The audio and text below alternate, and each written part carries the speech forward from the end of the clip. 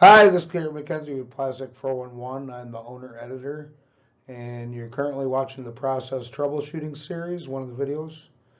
I hope you enjoy. If you need help outside of here, say in plant, feel free to contact me via the contact information on the screen at this time.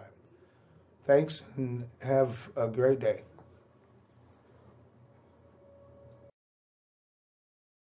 So if you're watching this video, evidently you're having some problems with Splay. Splay can be a pretty tricky defect. But if you take the proper steps, there's a number of ways to identify what kind of splay it is and what the best corrections are. So this video will go over some of the ways to make corrections and get rid of the problem. So this presentation is going to cover reasons that splay can occur and how to detect root causes. We will also look at methods for identifying and correcting splay conditions. We're going to look at the factor and effect.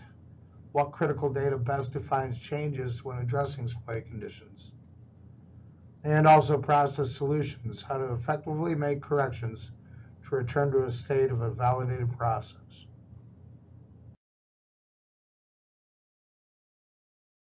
So when it comes to root causes, let's first consider the most common causes of splay. We have moisture, shear, and heat.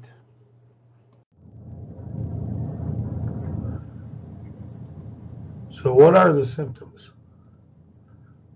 First of all, you have moisture, which is a drooling nozzle, splay all over the part. Purge puddle appears foamy. Parts might be cracking. Material too cold to touch. Then under shear, symptoms might be same spot, occurs in the same spot over and over. Or it could be splay all over the part if the temperature is too high. You can see signs of the compression zone, I mean the center zone overheating.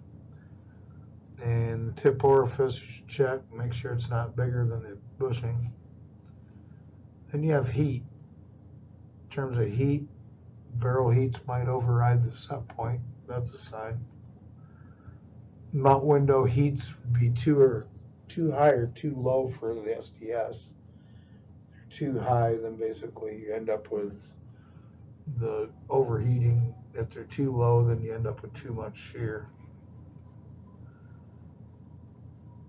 You also want to pay attention to the nozzle hot runner transition.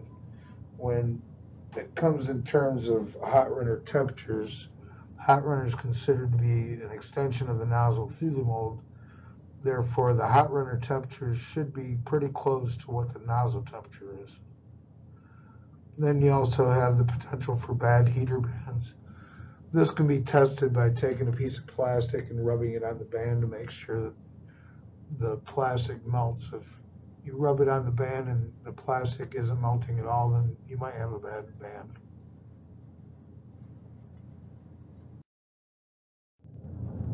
So this would be one example of visual aid where we can look at the part and tell what the potential is for this type of splay. It's generally called silver splay or fireworks splay. And the most common cause for this splay is normally moisture. And one of the key identifiers of moisture in the process is that visually the splay does not occur in the same place every time, or like in this case, the splay is all over the part. So silver splay also can be a sign of the heat's being too high. So basically, if you're overheating the material, then basically the shear is too high, and because of the shear being too high, you end up with this appearance.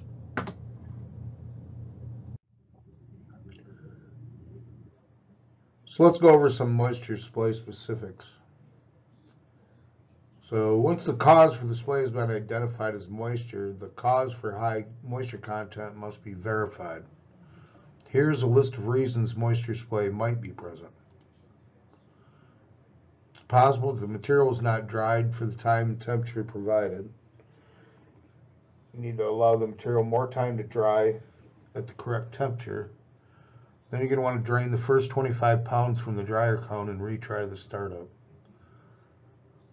It's also important to note that use of a moisture analyzer to detect what the actual moisture content is going to be is pretty important.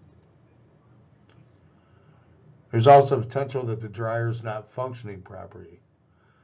You want to feel the supply and return air lines for the dryer. The supply line going in through the bottom should be hot, and then the return coming out the top should be warm. In addition, it's a good practice to have manual temperature indicators with probes installed into the hoses where air enters and exits the dryer.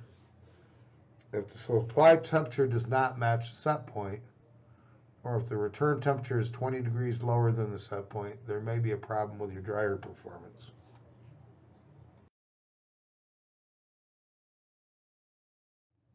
Next we have shear splay. So the most common cause of shear splay would be heat. And here's some reasons why shear might be the problem and possibly some solutions. So if the temperature transition between the mold and nozzle are too wide, that could lead to the beginning of fill splay. And in this case, you would increase the mold temperature or decrease the nozzle temp to offset the condition.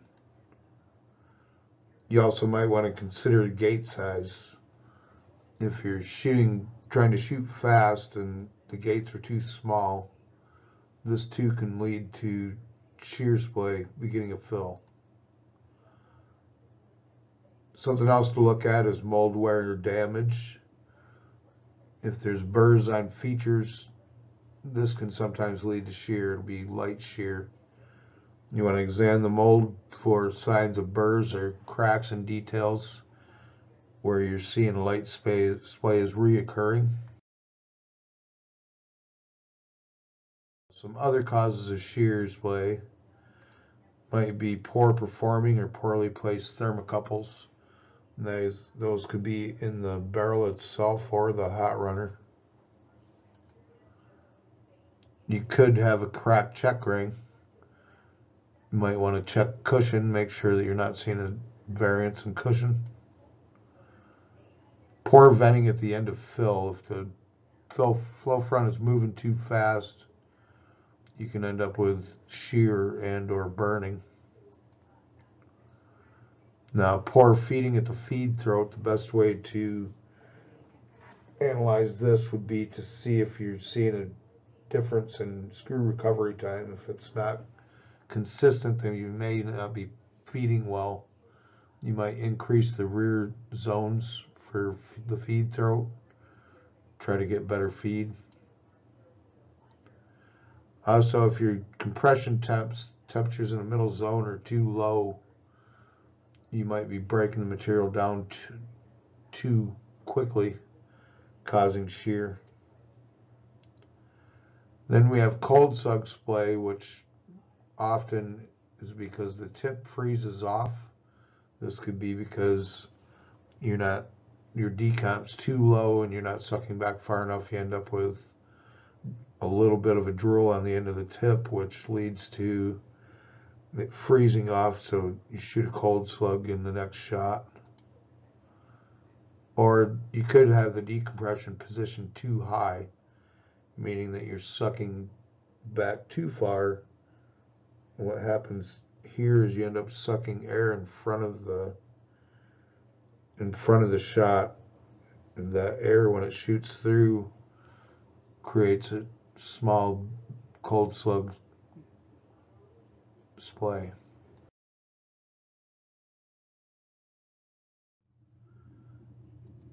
So in conclusion, understanding the effects of moisture, heat, and shear and processing conditions are your best form of defense against splay events.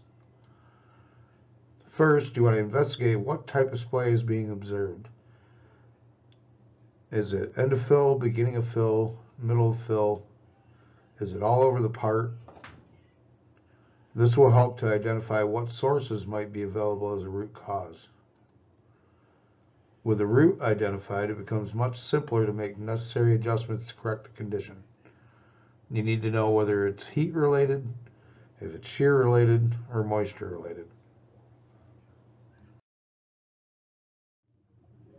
Hopefully this helped you with your splay condition. I'd like to thank you for participating in Plastic 411 training programs.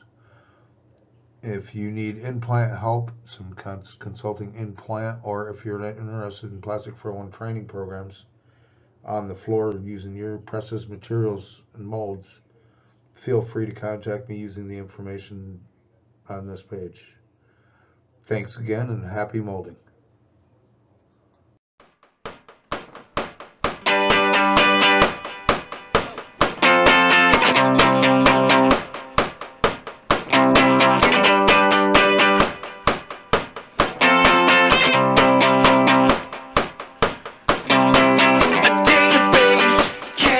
Help, I found 4